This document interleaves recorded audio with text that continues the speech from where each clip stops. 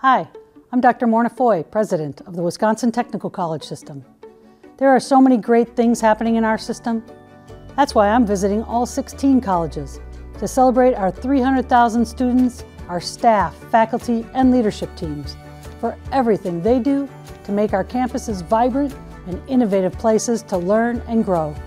I can't wait to go back to college. The next stop on our tour of excellence is Waukesha County Technical College, with campus locations in Pewaukee and downtown Waukesha. Good morning.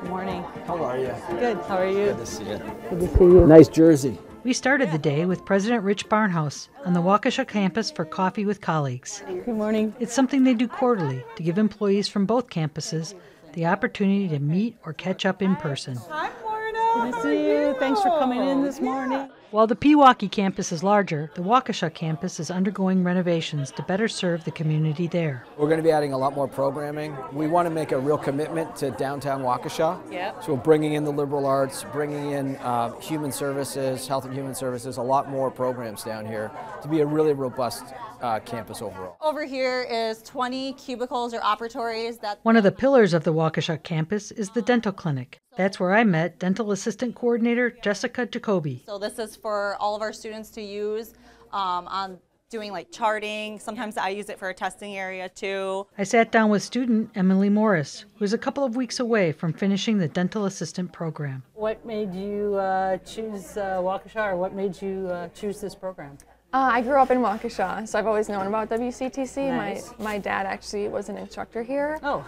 So he helped me with my decision, yeah. And with dental, you're helping people. I think it's cool. It's like a hands-on program, and it's a small program, so you get to know your classmates really well, and you get to know your instructors really well.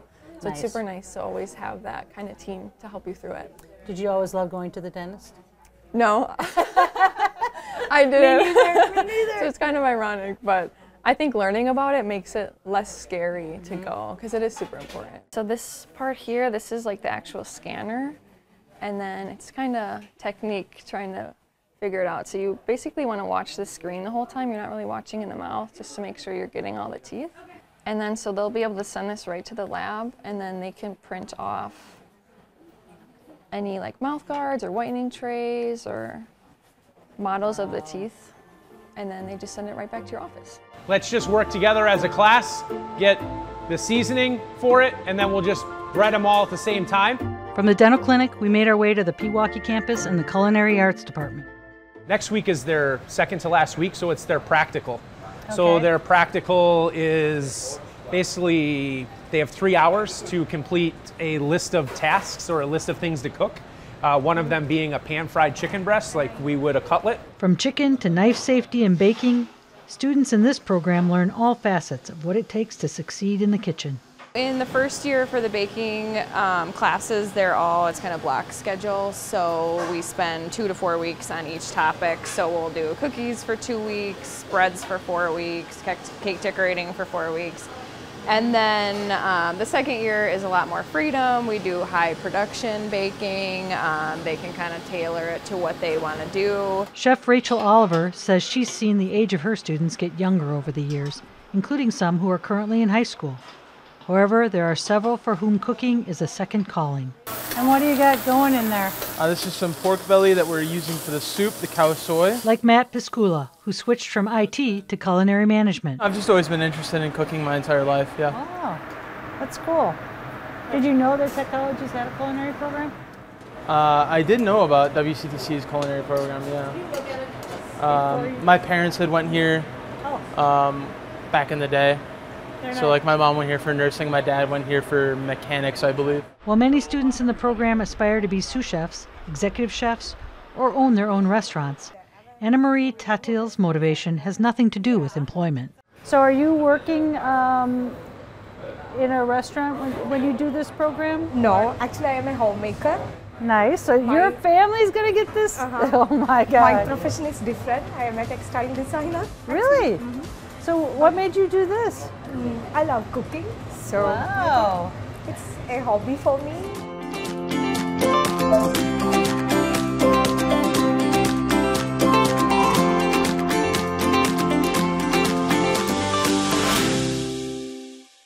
I have lots of dental jokes, like tooth 30.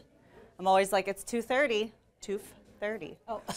Tooth 30, lower right. You like that one? Turn to your So- left. Oh, come on, dude. So these are actually real teeth. So these are teeth that are actually donated. So this is what we use for radiography, for taking x-rays, for them to learn how to take x-rays. So instead of radiating a patient. So that shoebox full of the tooth fairy. Yep, that's tooth where that all, my you're right. parents had in their Yep. closet. It's the tooth fairy. I should have brought them here. Yeah. So there's a real tooth fairy out there, and this is what the tooth fairy does. Brings the teeth to us. Wow.